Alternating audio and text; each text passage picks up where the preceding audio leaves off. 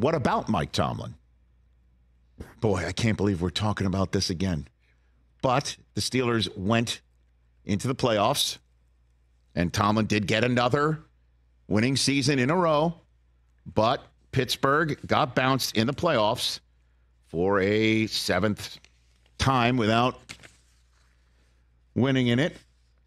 I mean, it's kind of wild how long it's been for the Pittsburgh Steelers. And I have the facts right here in front of me. Haven't won a playoff game since 2016 divisional round at Kansas City. 7-season drought without a playoff win is the longest by Pittsburgh since 1970. Hey. Now, the Steelers used to be, as you folks don't maybe remember, they used to be down and out and downtrodden up until the point where Franco Harris plucked the ball off a shoe top. Steelers are 0-4 in the playoffs since 2017. They've allowed 41.5 points per game. That's a minus 48-point differential and minus 8 turnover differential. That ranks dead last in the NFL since 2017. Over their last 5 playoff games, it's even been worse, a minus 68-point differential. The only one that was really close is the one that cuts deepest, a divisional round game against Blake Bortles and the Jacksonville Jaguars. Remember that one? Where they couldn't stop him on defense. Blake Bortles. 45-42. Hey, and brother, Blake almost beat your Patriots the next week. He did. We all thought that was going to be a given, Steelers and Patriots in the AFC Championship game. A given. Stephon Gilmore. Especially because, if you remember, Blake and the Jaguars, if I'm not mistaken, beat Mike Hoskins' Bills in the wild card round in a punt fest. And it looked terrible. Very bad game. And you're like, okay, so they're going to go into Pittsburgh and get wiped out, and they put 45 on the Steelers. So I understand. I'm reading all this out because I have been accused of being a Tomlin honk. So Tomlin and the Steelers, I thought they put a little bit of a scare in the Buffalo Bills. A lot of folks, you thought it wasn't even close, but it got there. But they fell too deep in a hole, which is, again, the Steelers fans saying they're not prepared. Tomlin doesn't have them prepared. And, yeah, there were some moments in the season where Tomlin, I think, was a little too stubborn. Offensive coordinator with Mitch Trubisky instead of Mason Rudolph. Remember after Trubisky lost that game against the Patriots on that Thursday night? Did you ever think about putting Mason Rudolph in? No. And then he did with seconds to go in Indianapolis when the game was already done the next week.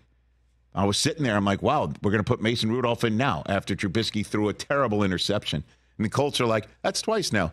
That's happened to us. In Germany, Bill pulled Mac Jones after a terrible interception and handed Bailey Zappi, like 2 not a minutes mop, off. but this was like, you go win the game. Fake spike interception. Oh, God. Yeah. One of the many reasons why Gerard Mayo is there now. But this is what Mike Tomlin had to say today after he was asked about his contract. Last we saw Tomlin, who was exiting stage left. He was asked about his contract. Bye-bye. And this was after the loss to the Bills. He made a little light of that when he started his press conference today. Good afternoon. In a little better mood today, man. Anybody got any contract questions? You intend to be back and disregard the rumors that were floating out there. You expect to get an extension this year? Yes, I expect to be back, and I would imagine that those contract things are going to run their course, man. Art and I have a really good, transparent relationship. We communicate continually, often. I don't imagine it's going to be an issue, and I imagine it's going to get done in a timely manner at the appropriate time. But, you know, my mindset is to coach this football team, certainly. So, all right. The question was about an extension, which Mike Florio of Pro Football Talk came on 2 days ago and pointed out, historically, Tomlin has already signed one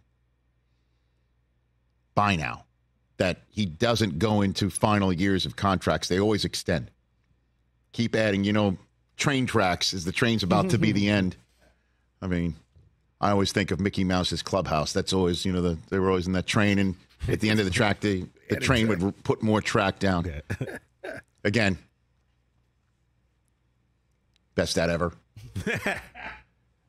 So that's normally what they do. And right now, the question was about an extension. He didn't answer that, did he? He says, I expect to be back. Well, he's under contract this year. And that's what Florio was pointing out. He may not want to sign a contract extension. That blows Steelers. Some of this, people who want Tomlin out, that blows their mind. Oh, so we're going to let him dictate terms? Yeah. Same way Cowboys fans, it blows their mind. You're going to keep Mike McCarthy? Yeah, they don't want to go through a coaching change. Now, the question for Tomlin is, what about the quarterback and the offense? The Steelers' defense, I believe, have a lot of guys on it who understand the Steeler way, if you will, from Watt to Hayward to Fitzpatrick, just to name three. And Joey Porter Jr., those are, I think that side of the ball, despite the way, they started in Buffalo this weekend, I think that's good. The offense has obviously got a bunch of playmakers on it, and who's dialing it up and who's throwing the ball. Those are the questions for the Pittsburgh Steelers. That's the difference between, we're going to win another season with winning records and all that business, to we're going to win playoff games. We're going to threaten for the AFC Championship. We're going to win the AFC North. We're going to beat the Ravens, who are now obviously champions of the division and might be champions of the conference when it's all said and done in a couple Sundays. That's the difference. So Tomlin was asked about the quarterback. He said Pickett is going to be the starter, but I guess with some guardrails around it. Can he resume his QB1 status? He will, but obviously there will be competition. There's always competition in this thing. We don't anoint anyone.